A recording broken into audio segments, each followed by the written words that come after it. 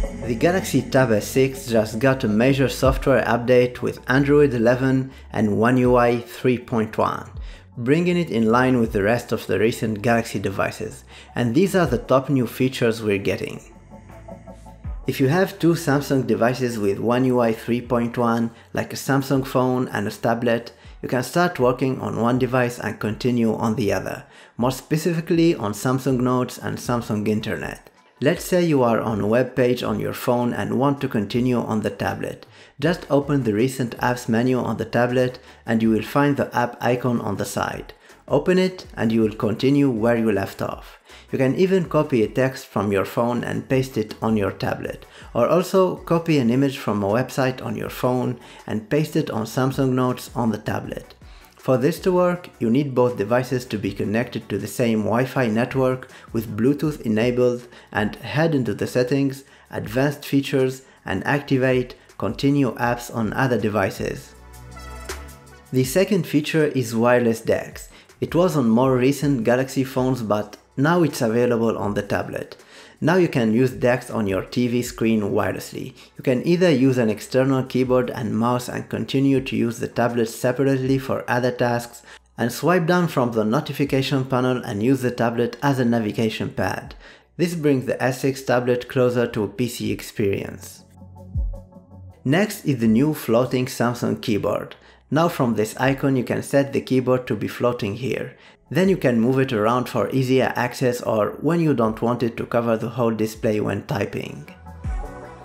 Another new keyboard feature is swiping with two fingers to undo or redo your typing actions. Let's say you typed a word or a sentence, then you want to go back. You can swipe left with two fingers to do so, or swipe right to bring back those words. Now to the fifth feature.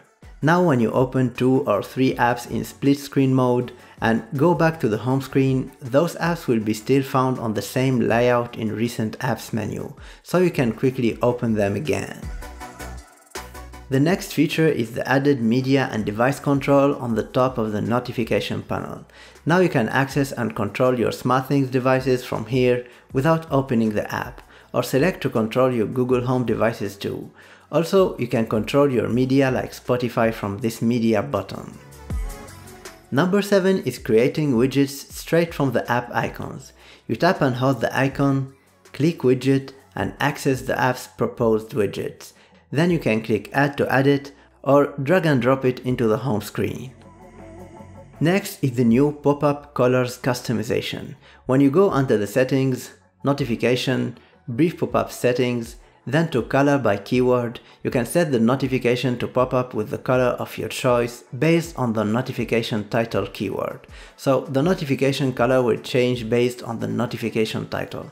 For example, for messages, the title would be the sender's name. So if you add that name as a keyword and assign a color for it, you will always receive the message from that specific person with that chosen color. Number 9 is the new lock screen customizations. Now when you are on the lock screen, you can tap the clock to see a number of useful widgets to get quick information like weather, calendar events, and media. Then you can tap the settings option to manage them like adding cards and reordering the existing ones. Last but not least is the new notification history. When you go under the settings menu, notifications, advanced settings, you can activate notification history. This way, in case you dismiss a notification by mistake, you can find it in the recently dismissed menu. So this was the video. Hope you enjoyed it, like and sub if you did, and catch you guys in the next one.